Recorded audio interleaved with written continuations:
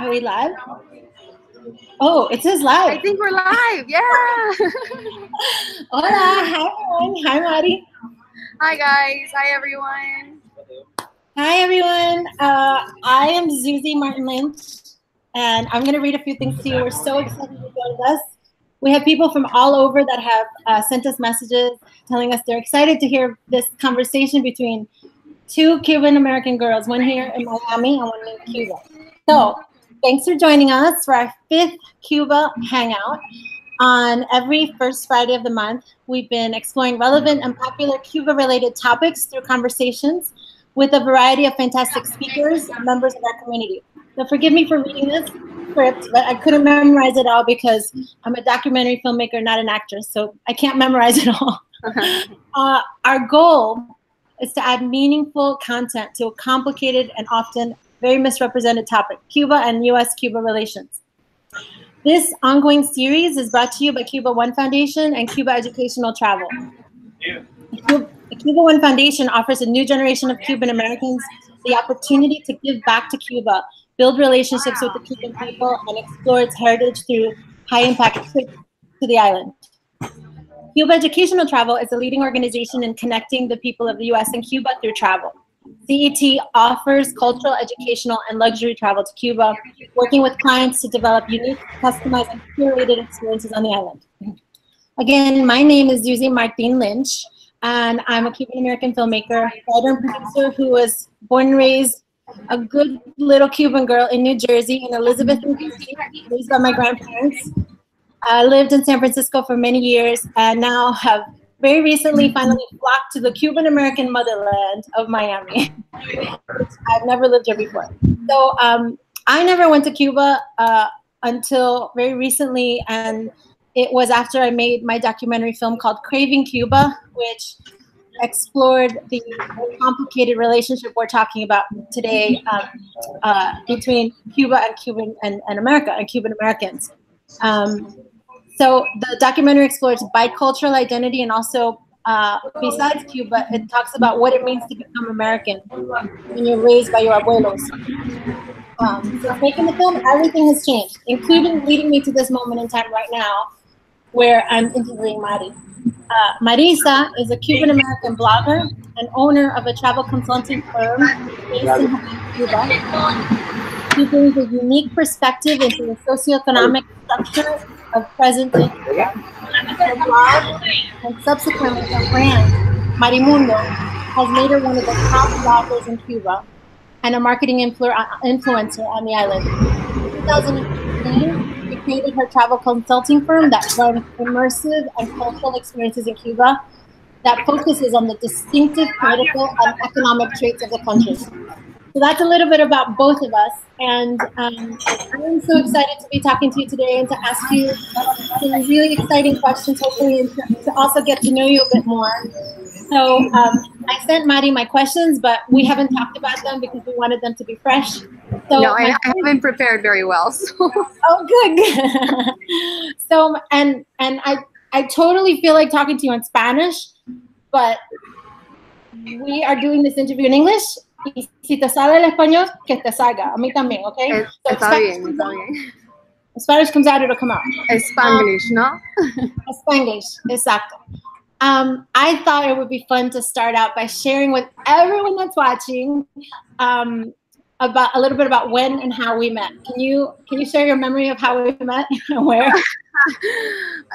Well, it was, we met on a stage at the Google party, the Google Clandestina party. We met on stage where the DJ was in front of, like, I don't even know how many. It probably was 1,000 kids that were in that party, right? And I think it was 2,000 people. 2,000 at least. Insane. And one of the people from Google recognized me, and she was like, "Come on stage!" And so I went on stage. And I met you there, and we just started talking, and I'm like, I'm Cuban-American,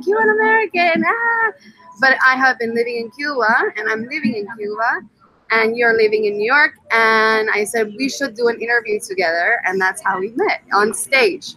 So weird, but it was an amazing night. One of the best parties in Cuba. Yes.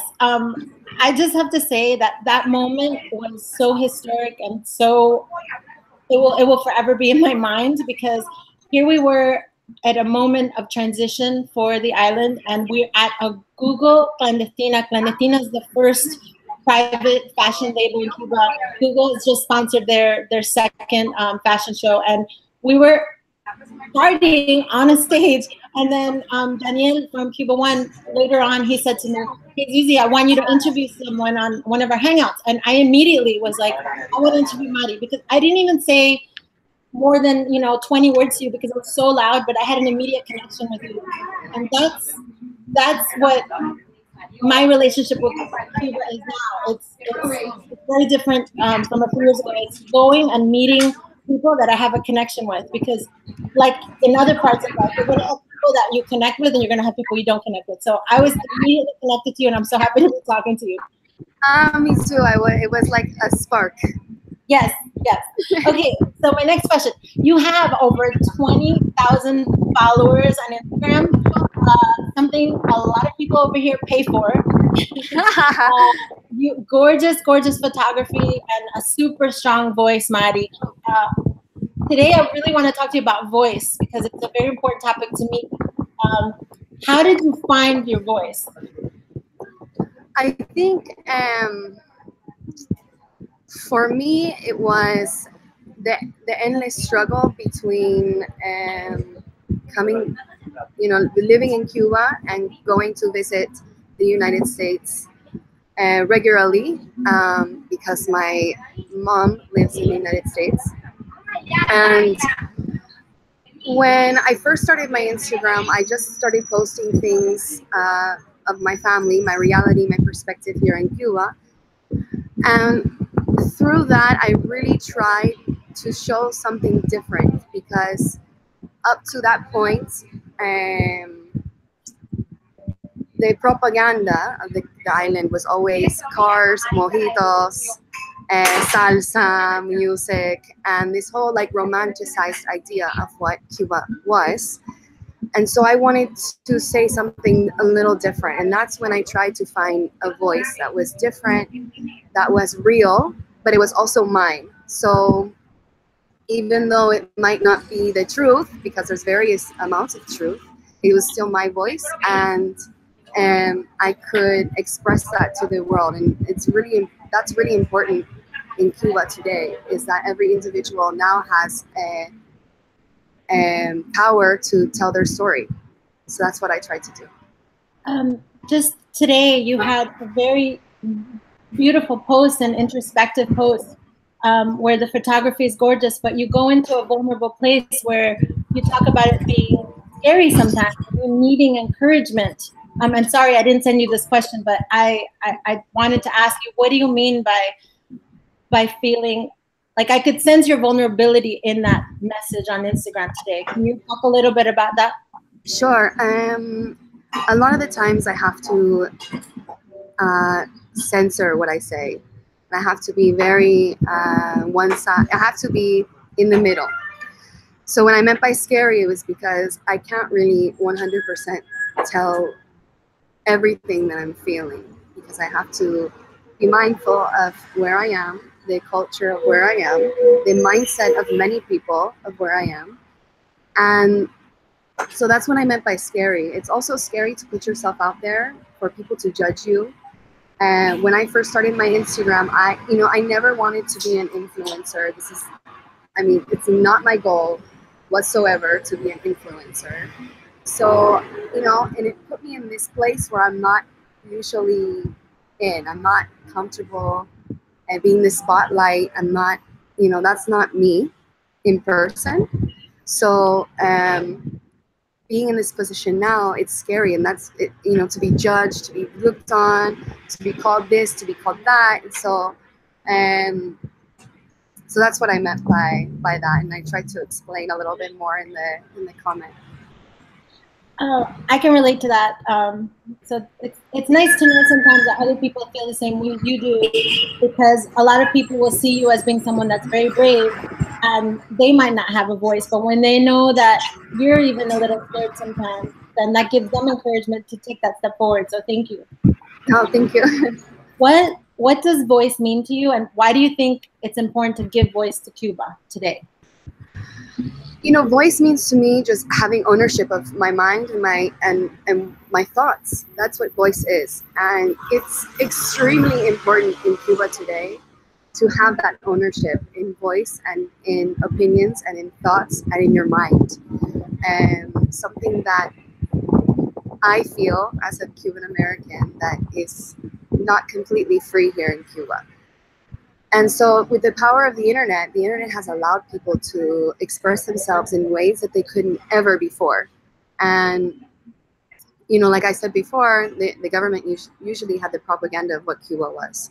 And now you see that human experience being individualized through the internet, through voice. And that's what's so important to me, is that I'm able to say what I feel in a delicate way and to the public and my realities here, and trying to normalize a country that's very politicized, because there's a normal everyday life here that has nothing to do with politics, and you know, trying to balance the two extremes together. And within that, I found the importance of my voice, and you know, and sharing that voice or sharing that power to other people as well.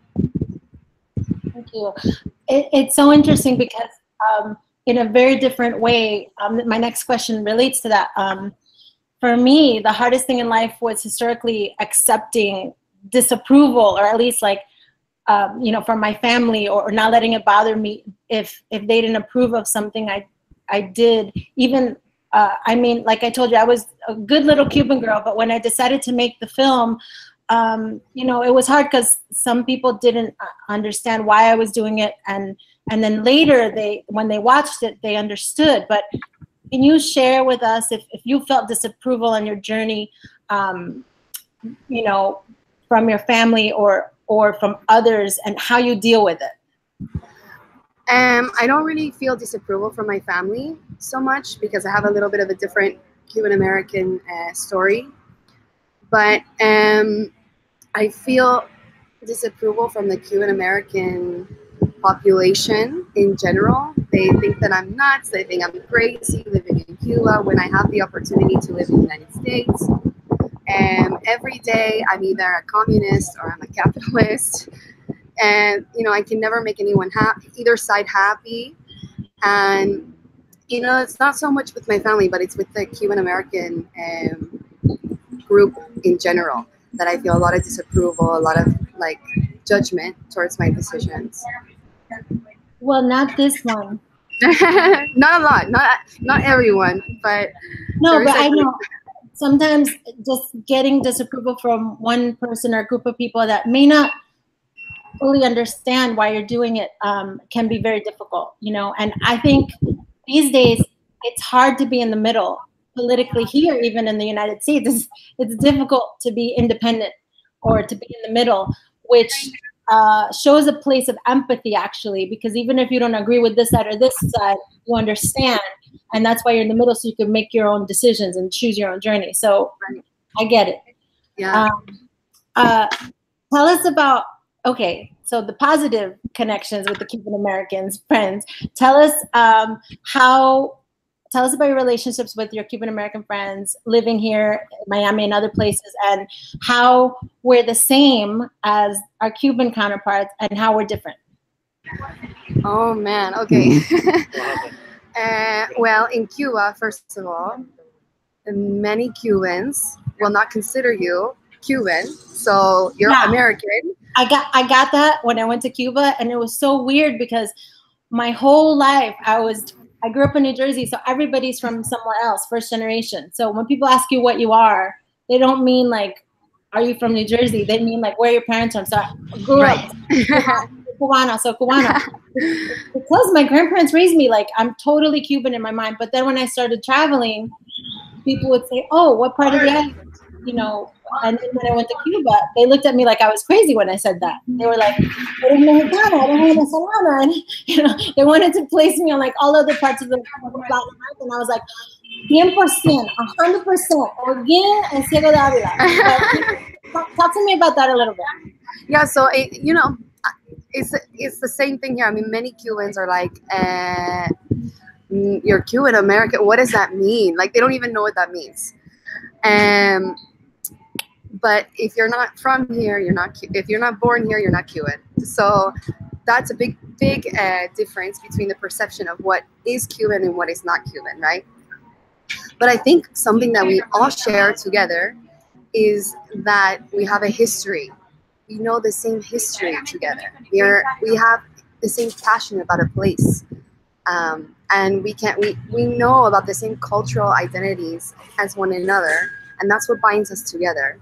Even though they might view you as not being from Cuba, you still have that identity that I think that they will see once they get to know you more than a regular other American. So that's the similarities are there. It's harder to discover while you're in Cuba because you start feeling like the other, right? I'm sure you have experienced that. Yeah, I mean, before I went to Cuba, if somebody told me I wasn't Cuban, I would have maybe been offended, because I think about my grandparents that are still alive and all the customs and the language and everything else. However, going there, I understand. And I think it's not just Cuban, like anyone who is born here in the United States with really strong cultural ties, no matter what country they're from, is going to have this identity crisis where they have such a deep-rooted culture imposed on them by their family and grandparents and their cousins, but we're also so American. I mean, that's the one big realization I had at the end of my film. I was like, are we allowed to say coño? Well, I was like, coño, I'm American. I'm totally American. But I didn't really think about it that way before. And, people might think I sound American because I don't know how I'm speaking, but when I speak Spanish, I'm fluent in Spanish also, So it's interesting, and I don't think anyone should be offended. I think they should just understand why it's being said. And Cuban friends in Cuba can also understand the perspective of where we're coming from, right? Like feeling like this passion for they still consider you family. You still have that same root, the same history. Just the thinking is a little bit different. So, but it's still there. You're still family. Eres familia. ¿Me entiendes? Tu primo, tu prima. Todos son familia. Sí. Pero tiene un acento, right? Or, but you're from allá. Allá es los Estados Unidos. So you have the differences, but on the foundation, I feel like there's many things in common we both share as Cubans and Cuban-Americans. Yeah, again, we have a couple more questions, but let me get through the questions. If we have more time, I'll comment on it. What is the hardest, since I'm an optimist, I'm going to say, what's the hardest thing about living in Cuba today? And what has you most excited? Well, the hardest thing about living in Cuba, and I think it's particularly harder for me because I have lived in the United States, is the shortages of food, and the shortages of everything that there are in Cuba. And I say that meaning day-to-day life. So when I go into a market, every single market is different. Every single market has different products, and they don't have everything. None of the markets all have everything. So in a day-to-day perspective, that's the hardest thing to live on the island, is that there's, you have to struggle getting things that would have normally not been ever a struggle 90 miles north. So on a day-to-day perspective, that's the hardest. In general, the hardest for me, and I guess the saddest for me too, is seeing, the country with potential. And it's there. And I see it.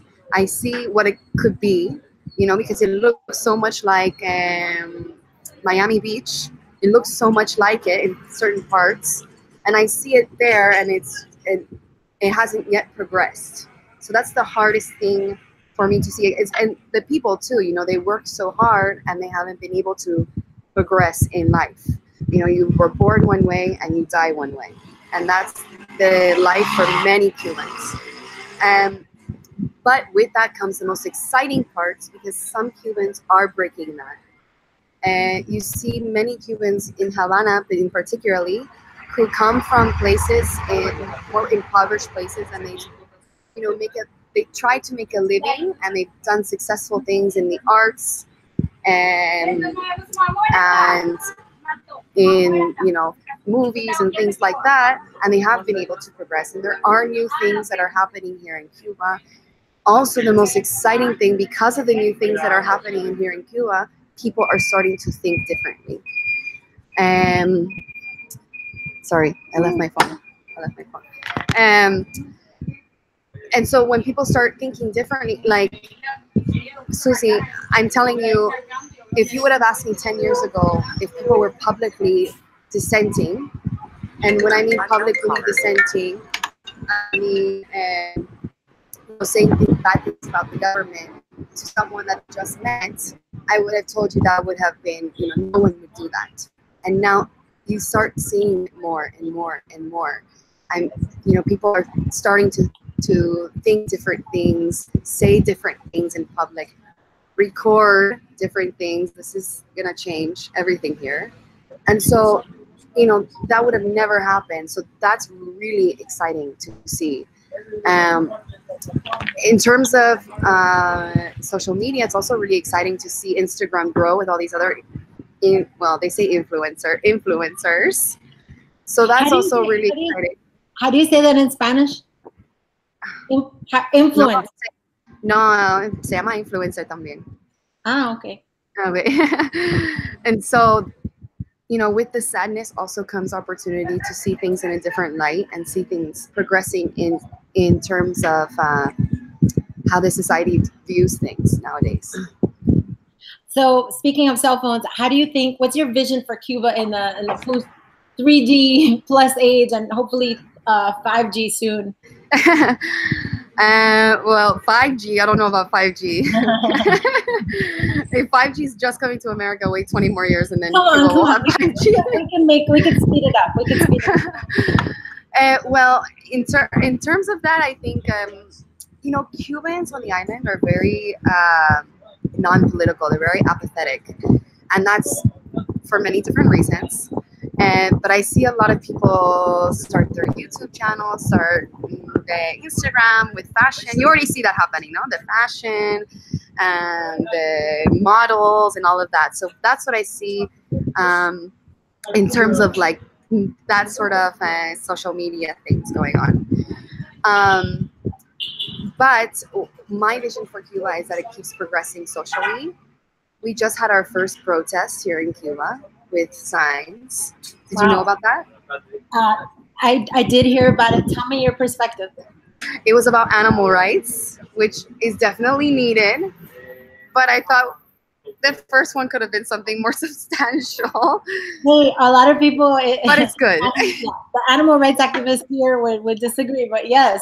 I know. But you know what I mean? Like, how did it feel? Because like I grew up in a super conservative family, and then I lived in San Francisco for many years, and I fully support one's right to protest, but I physically feel uncomfortable holding a sign. Like, I will admit that, like, because of how I was raised, like, something I don't feel comfortable with, but I will support causes that are dear to me. How did it feel to, like, I feel like you have to be really brave to get up there and protest. Like, how did that feel? Did you participate? No, I didn't participate, and I didn't really know about it until after it was finished. But I would think that most Cubans would shy away from that, even if it's about animals. Just because they don't want any problems, because it comes with a lot of problems if you say something wrong or you do something wrong. So I think I wish I would have been there, because I would have interviewed people about it. But yeah, I think most Cubans wouldn't participate, to be honest with you. But I think it's exciting that it actually happened. It's the first protest with signs. I mean, that didn't happen. That is 2 exciting. weeks ago. So that's exciting. Mm-hmm. Totally. Okay. I have a couple more questions, but I wanted to give you, do you have any questions for me? I wanted to see if you had anything you wanted to ask. Yeah. So when was the first time? Maybe you have said this in the beginning, but the connection for me was a little off. When was the first time you came to Cuba? So I made the film Craving Cuba because I wanted to bring my abuela to Cuba with me. And I also, again, was exploring like what it means to become American and this like complicated relationship, right? I decided to make it a month after President Obama announced he wanted to normalize relations with Cuba, because I started wondering, like, what does this mean for me? So the whole part of the journey was me trying to convince Abuela to come. And at the end of the day, she didn't come. Se puso nerviosa, she almost was, had to go to the doctor. Like, she didn't give me the interview and she didn't come to Cuba. So I had to decide whether I was going to go or not. And it was really, really hard for me to decide, because I was raised, you're never going to go there. So, but I was an adult and I wanted to go because it's such a big part of me. So at the end of the day, politics aside, I didn't think anyone had the right to tell me where I could go, where I couldn't go. And that's a very, like, that's the way I was raised in New York. Like, you could do anything, go for it. So I went, but it was very heavy. So I went in the summer of 2015. So about 9 months after they started to normalize relations. And that was very heavy. I felt like a tourist. I paid $5 and was literally on a bus with Irlandés, with British people, tourists. However, I realized that, like, it was the most poorly planned part of the whole documentary, and it was very emotional. So I knew that was circumstantial. So I hope that if that happens to anyone out there, that they will truly not do it the way I did it, and they will give it a chance. Because when I came back in San Francisco, I started to become invited to meet different people that were visiting Silicon Valley. Anything that was Cuba related, I was like a magnet. They started inviting me, and I met many, many incredible people. And then I went back the following summer with a group of people, including a reporter, a Cuban-American reporter from the Bay Area. And then I met friends. And then the third time I went was when I heard, I was invited to go to the Google party. And I mean, like, my middle name is Pachanga. However, I was going for, like, I thought it was such a historic moment, and I already started forming those friendships. So for me, it started changing when I met people like you, when I met people, other friends that I have there, where I felt that connection. It wasn't about the past anymore, per se, although that's always a part of me. It's a part of the future and today, and creating with people that think the same way you do, or can help you create something that's more beautiful than you could have ever imagined. So I've been 3 times now. The first time heavy, the second time a little better, the third time awesome. Oh, okay. Oh, I didn't realize that you only had been 3 times. Yeah, I know. You have to come again. Yes, I want to come again, and I want to hang out with you. Maybe on a stage, but somewhere where we can also talk. Yes. One question for you is, when you first came and you were walking the streets, or I know you were with a tour group. No, I was by myself with my cameraman and my director of photography. Okay. And there was no tour group, so I was literally wandering. It was terrible. Oh, you didn't? Yeah, like you. I mean, didn't know where to go. I didn't plan it. It was bad. It wasn't that Cuba was terrible. It's like getting to any country and feeling like a complete tourist. Mm-hmm. People actually thought I was the translator because I looked Latino, and the other 2 guys were not, or didn't look it. So they thought I was just the translator working with them. When I was like, "Hello, I'm the director."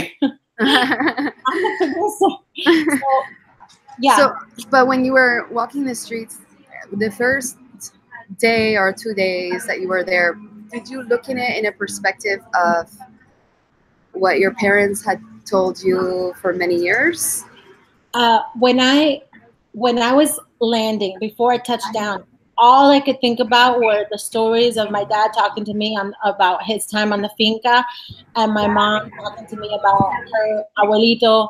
and her childhood. Like I was thinking about how they felt leaving the island, and I was thinking like, here I am arriving, and I was trying to imagine how scared and sad they were when they left, you know. So when I was actually on the ground, I was just overwhelmed. I couldn't believe the streets were so crowded, and I mean, granted, there was a lot of buildings falling down, a lot restored in certain areas, but I couldn't believe how beautiful and big. Like it felt like I was in another part of the world. Certainly not so close to the United States or Miami. Right, right. But I'm asking that because a lot of Cuban Americans do come for the first time and they feel bad, right? They feel guilty, sort of. So when I tell Cuban Americans on my Instagram that haven't been here yet to Cuba, I always encourage them to come and not feel bad, but to engage with people so that the ideas flow together and we can grow together, because you can't change a country or want change in a country if you don't talk to each other, right? And so I ask that because a lot of the Cuban Americans just have this political curtain when they come, and they try, and then they look in that curtain. But I always encourage people to take the curtain down and come and see for what it is.